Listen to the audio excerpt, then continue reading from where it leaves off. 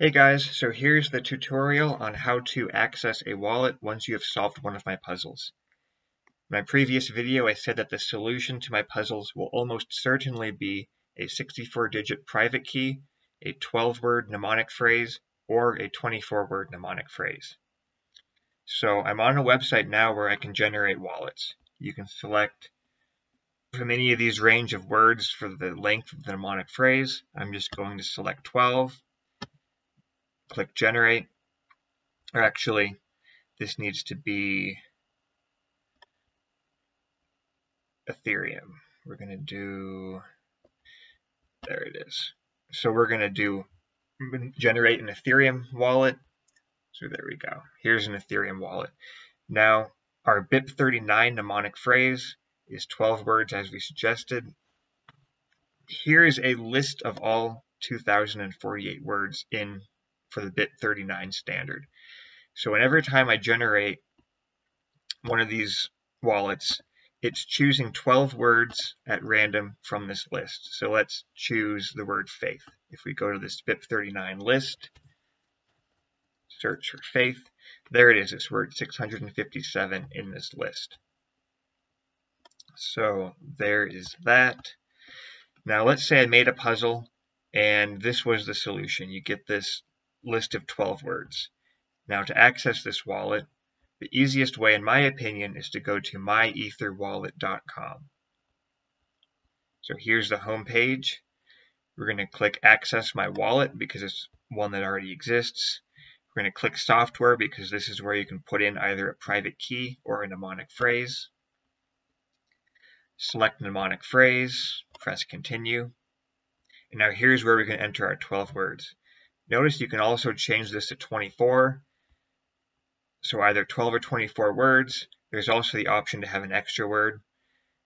Almost certainly all my puzzles will be of 12 or 24 word length. I'm trying not to make these too complicated. So let's assume this was the solution. Let me type this in.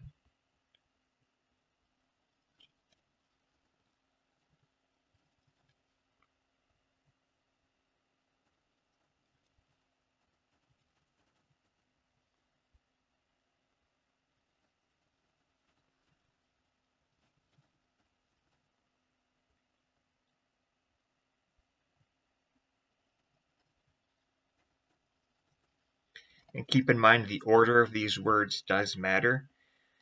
So if you mess the order up, you will not get into the correct wallet.